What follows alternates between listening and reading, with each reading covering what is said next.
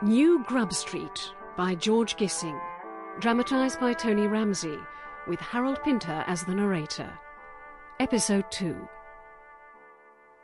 With the failure of his last novel, Edwin Reardon was only too aware that financial catastrophe was silently bearing down on him like a ship in the night.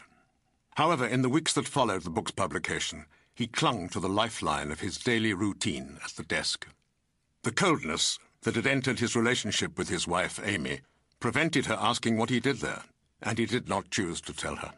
On the contrary, as the new work progressed, he derived some strange pleasure from the fact she knew nothing of this last attempt to avert the disaster of their possible separation. Am I disturbing you? No, I won't do any more tonight. What is it? Edwin, we must decide what we are to do. I was under the impression you had decided already. We cannot put this off any longer. If we do nothing, what little money we have will soon be gone. So, we are to give up the lease, store our furniture, and while you take William to your mother's, I am to be dispatched to some seaside garret. To write the book that will restore your reputation, yes. I promise you I do not welcome the prospect either. It may not be necessary. And why not? Here. I have taken your advice, yours and Jasper's. A new book? I have written a sensation story in a single volume. I have ignored the demands of the novelist Edwin Reardon and considered only the demands of the market. Here is the result. How much is it worth, do you think? Heavens, don't ask me that. Well, then how much can you expect? I've no idea. Markland got 200. I can't believe we'll get that. But they can hardly give us less than the 75 we got for Margaret Home. Enough to keep us here? I believe so.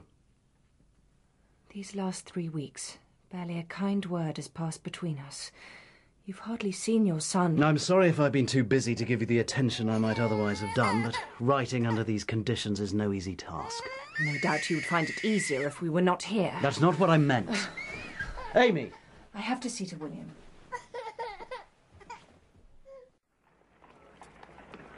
You have no pupils at all. I had to let them go.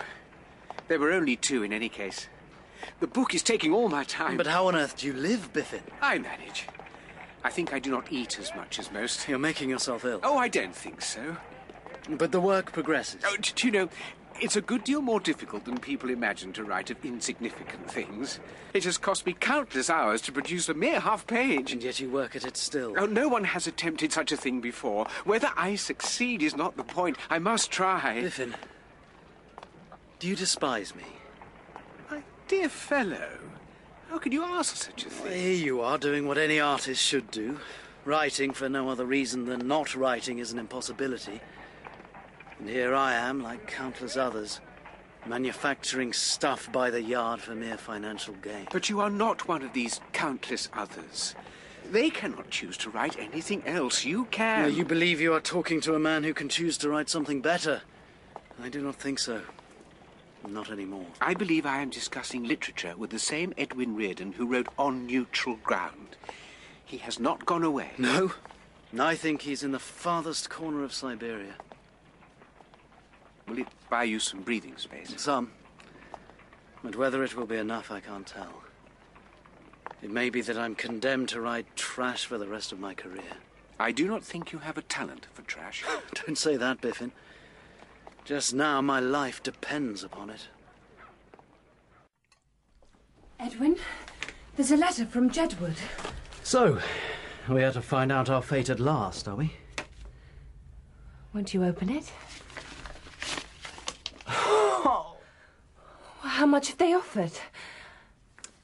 Edwin? See for yourself. We regret the story does not seem likely to please the particular public to whom our new series of novels is designed to appeal.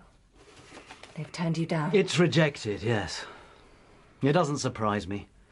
The thing's too empty to please the better kind of reader and not vulgar enough to please the worse. You'll try somewhere else? There's no point. So, that puts paid to your plan. I won't be summering in a Brighton garret. But you have to. I cannot. We do not have the means. Then we must sell the furniture. The furniture?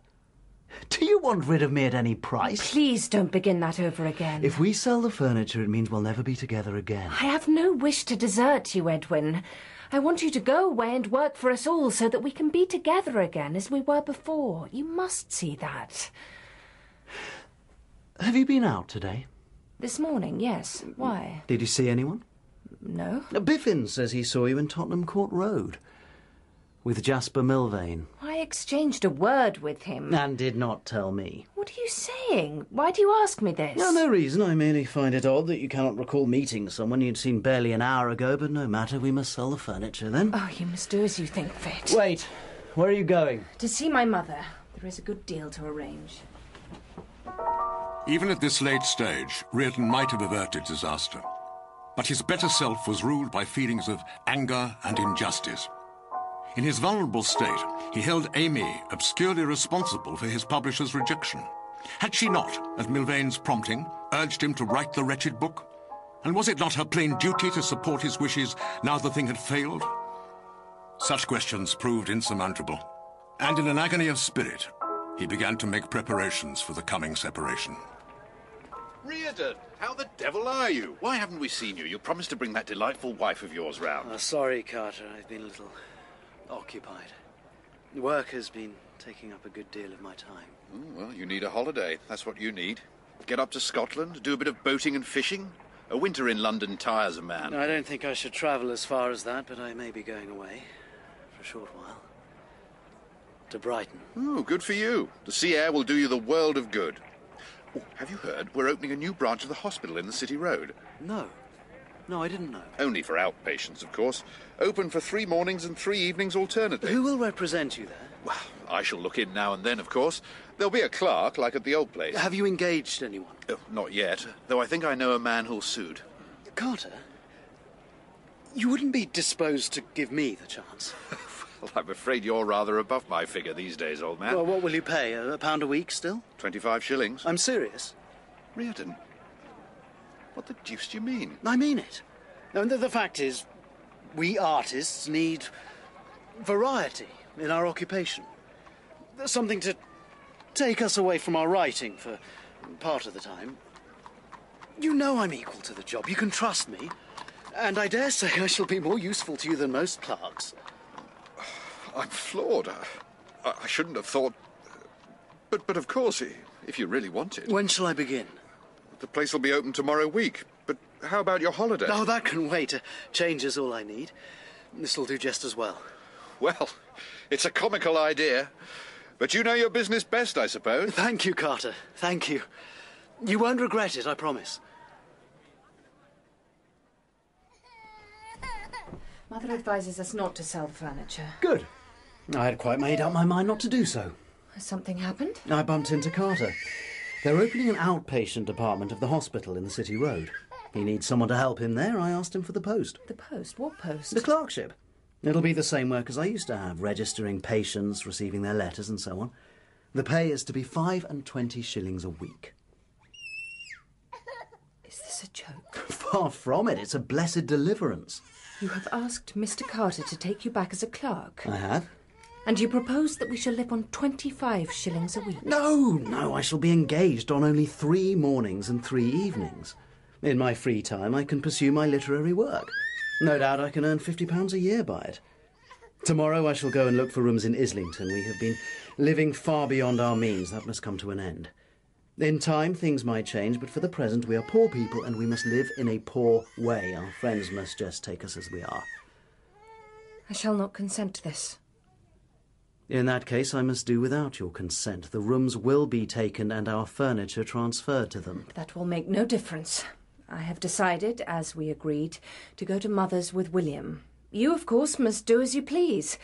I should have thought a summer at the seaside would have been more helpful to you, but if you prefer to live in Islington... Amy, are you my wife or not? I am not the wife of a clerk who is paid so much a week. You would be more ashamed to share your husband's misfortune than to declare to everyone you had deserted him. I shall tell everyone the simple truth. You have the opportunity of making one more effort to save us from degradation. You refuse to take it. Amy, listen to me. When I talked of leaving you and going away to work in solitude, I was foolish and insincere. I knew that I was undertaking the impossible. I was just putting off the inevitable day when I was going to have to admit that I can't live by literature. All you have done in these last months is to toil away in illness and anxiety. Now a chance is offered to you to spend a summer working in another way. Till that is tried, you have no right to give up all for a clerkship and drag me down with you. You surely know how people of my world would regard that. Of your world? I had thought that your world was the same as mine. I don't wish to speak of this anymore. Amy, if you don't talk to me now, then nothing can keep us together. Go and see Mr. Carter. Tell him you made a terrible mistake, and afterwards I will talk as much as you like. Dear God, if my opinions count for so little, you should put an advertisement in the newspapers as men do about their wives' debts. Make it known that I have brought disgrace upon myself and you're in no way connected with it. Why not? That way your friends will know you've been wronged. I have said what I will do. I can't stultify myself to please you. Very well. Then you must go your way and I will go mine. Is this how we part, then? The choice is yours, Edwin. Entirely yours. Ah, Reardon! A minute or two and I should have missed you, I see. There are things I have to attend to, as I'm sure you are aware. Are you obliged to go at once, or could I have a word with you? Come in. Thank you.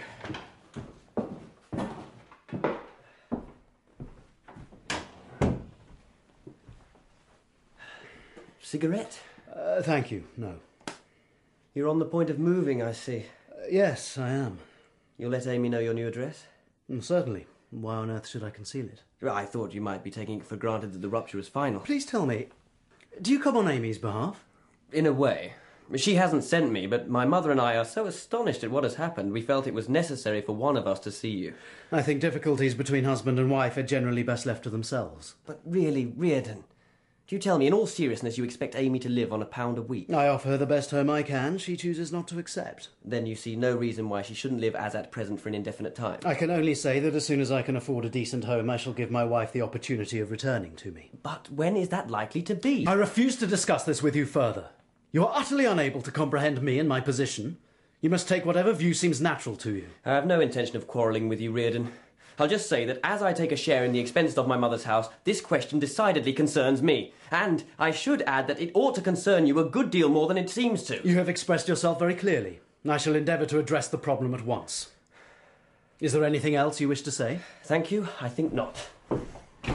Then I wish you good day.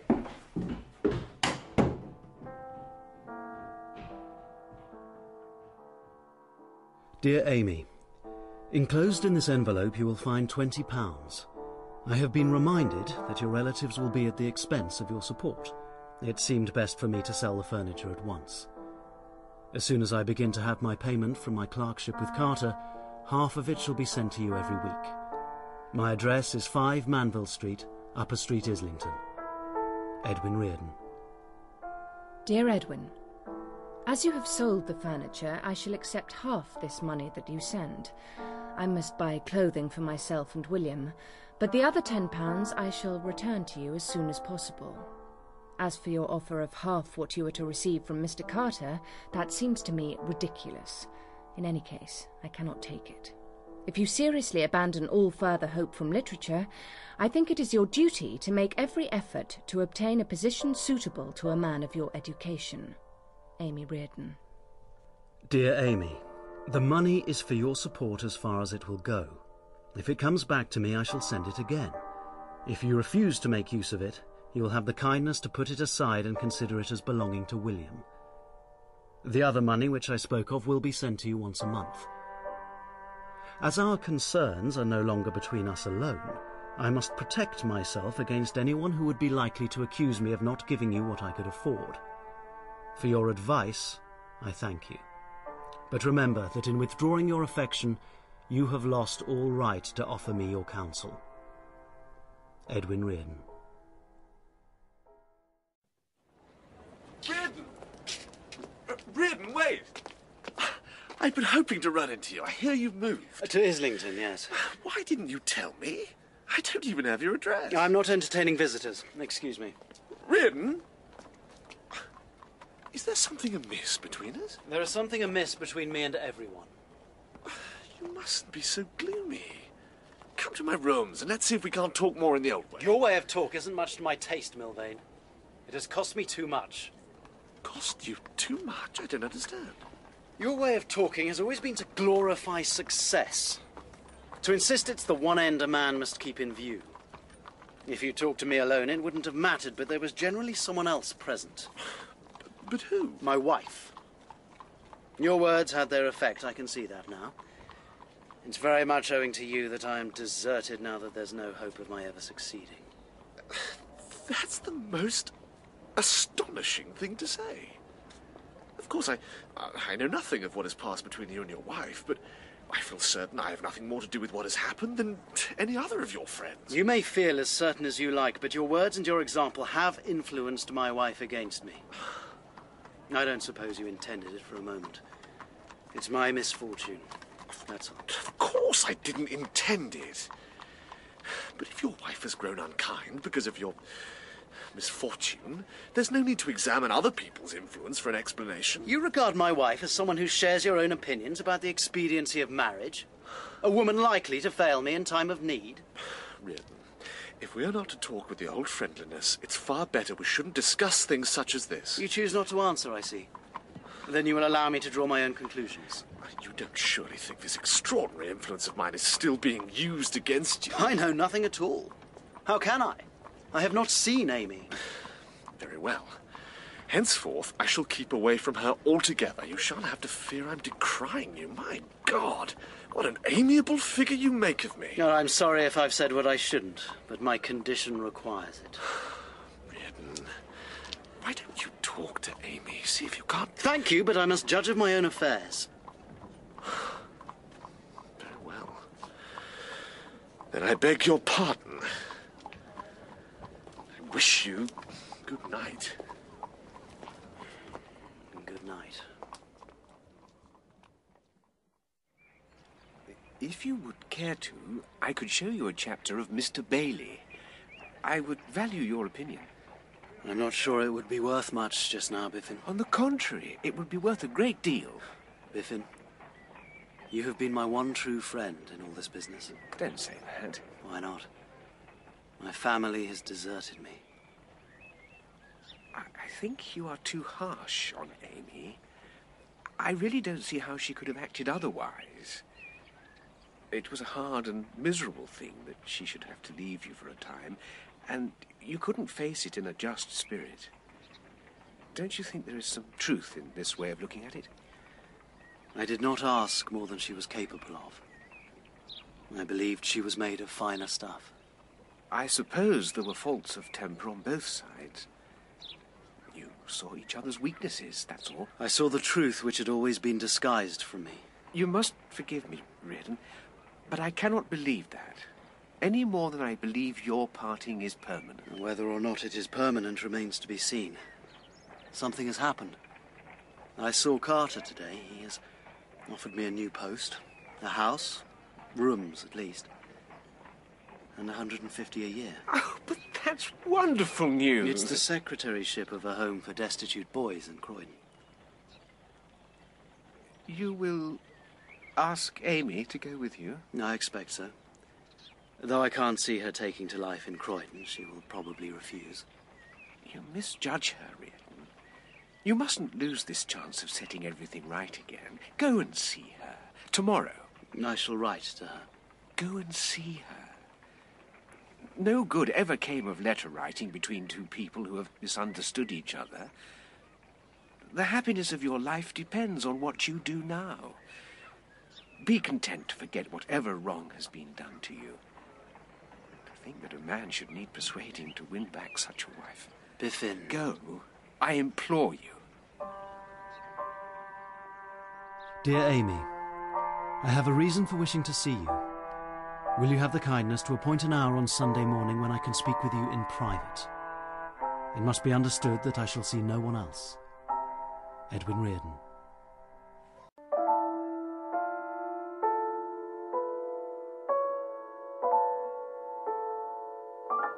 Do you know why I have come? I think so. Then the Carters have told you about the new position. Yes. It doesn't interest you at all. I am glad to hear that you have better prospects. You speak as if it in no way concerned you. Is that what you wish me to understand? Won't it be better if you tell me why you are here? I came to ask you what you propose to do in case I go to Croydon. I have no proposal whatever. Then you are content to go on living here? If I have no choice, I must make myself content. But you have a choice. None has been offered to me yet. Then I offer it now. I shall have a dwelling, rent-free, and £150 a year. You can either accept half this money in the same way you have done for my present post, or come and take your place again as my wife. Please to decide what you will do. I will let you know by letter in a few days. I must know at once. I can't answer at once. If you don't, I shall understand you to mean that you refuse. You know the circumstances. There is no reason why you should consult with anyone else. You can answer me immediately if you will. I do not wish to answer you immediately. Then when I leave this room, we are strangers to each other. There was never a time when I could have resisted a word from you. Edwin, please. Have you any love for me left? Is there even so small a hope that I might win some love from you again? You are very much changed. No, Amy. I am the man I always was. The man you once loved. Very well.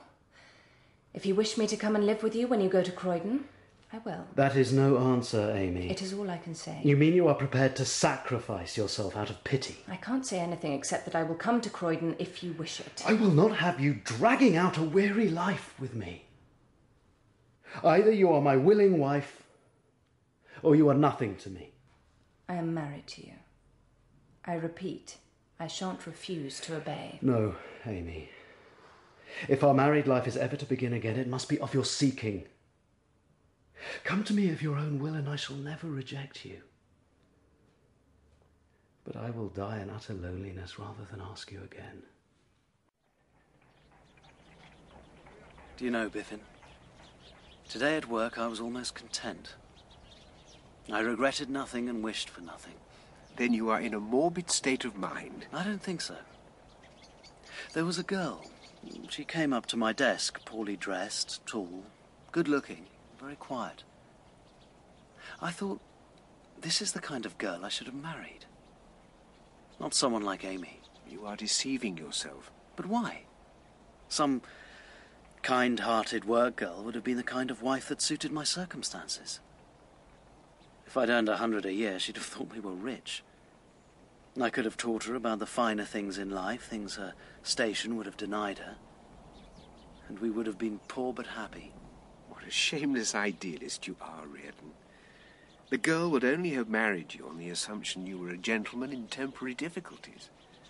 When she discovered there was to be no money after all, she would have grown sharp-tongued, querulous and selfish. Every attempt at educating her would have widened the gulf between you. In the end, you would have either sunk to her level or abandoned her. It has happened 1,000 times. I'd have had a better chance of happiness than I did with Amy. Your marriage was sensible enough, and a few years hence you will be happy again. You seriously think Amy will come back to me? Of course I do. I'm not sure that I even desire it. There. I told you you were in a strangely unhealthy state. But don't you think it the best thing that can happen to a man if he outgrows his passion? If he can be a free spirit, utterly remote from the temptations and harassings of sexual emotion? What we call love is merely turmoil. Who wouldn't release himself from it if the possibility offered? Oh, there's a good deal to be said for that. I remember a sunset one night in Greece. I was in Athens and had been wandering about for an hour or more as the sun went down. The Gulf of Aegina was all golden mist, the islands floating in it vaguely. To the right, over black Salamis, lay delicate strips of pale blue, indescribably pale and delicate. You remember it very clearly. As if I saw it now. And as I turned eastwards, to my astonishment, I saw a magnificent rainbow. A perfect circle stretching from Parnes to Hymettus, framing Athens and its hills. I believe it was the happiest moment of my life. Live in hope, Biffin. Scrape together £20 and go there if you die of hunger afterwards. I shall never have 20 shillings. I feel sure you will sell Mr. Bailey. That's kind of you. But if Mr. Bailey is ever sold, I don't mind undertaking to eat my duplicate of the proofs.